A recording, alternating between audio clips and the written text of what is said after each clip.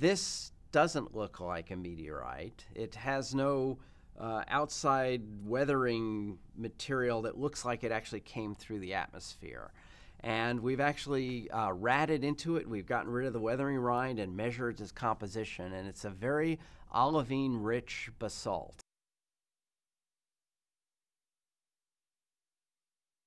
So over the last year, it's been traversing from Victoria to the southwest towards Endeavour Crater. And Endeavour Crater is a very large impact crater that's much older than any of those we've seen.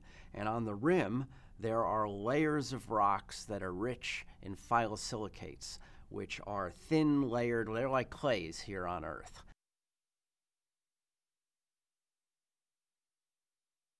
We never, ever guessed that it would last this long. And I don't think any of us ever guessed it would explore the myriad of different terrains and surprises that we found.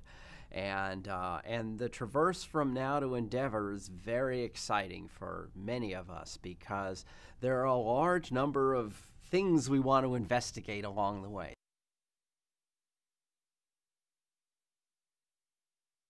I think everybody's stunned that the rovers are still going. I mean, you know, it's been repeated, you know, so many times. Well, this was a 90-day mission, that we're 6 years into a 90-day mission, which is just amazing. But, you know, so here I'm connected to the rover, and I'm 6 years into a 90-day work assignment, you know, but it's great.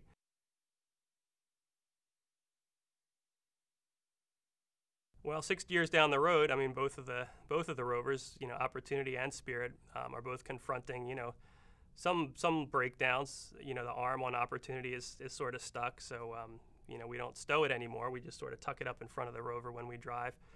One of our steering actuators is broken, so that makes it a little bit tougher to drive, not too bad.